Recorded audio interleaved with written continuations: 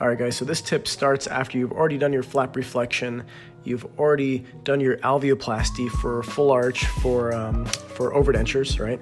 So in this particular case, I am going to be placing 3 implants in the anterior mandible, evenly distributed.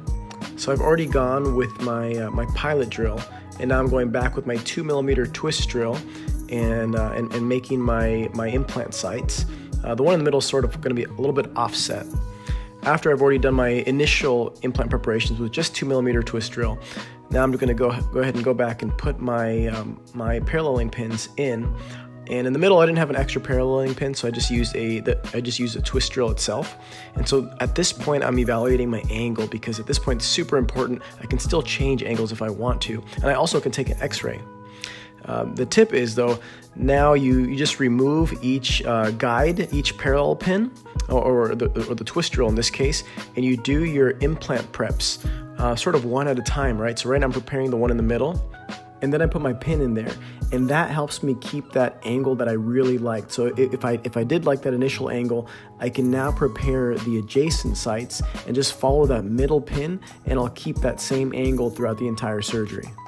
So that really helps you, once you've really established your the angles that you like, that helps you keep those angles, helps you to keep from deviating from that.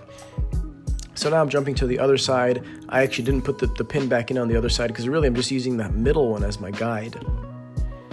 So I've just prepared all my sites, sort of just vaguely to like 4 by 10.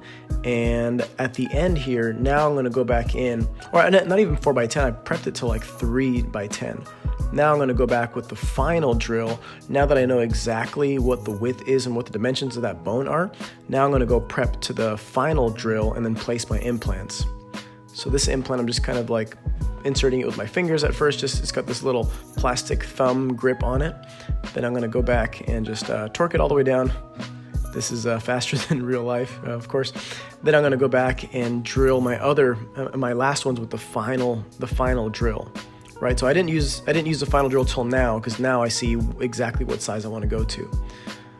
So placing my middle one now, I'm going to take this one all the way down to the depth,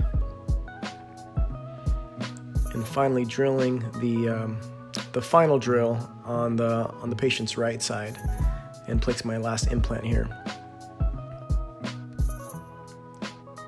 So this is how the final implants look. It's pretty decent for being freehand. It's not perfectly parallel, but it's really close. And I do actually fill in that little tooth socket with bone graft anyhow. I went ahead and I put these locators on, and I just give them just the most minor torque ever. I'm going to be replacing some of these later because the tissue is going to shrink, and I really want to make sure my locators are on point. But I'm just jumping the gun, placing some now, and I'll replace some later as needed.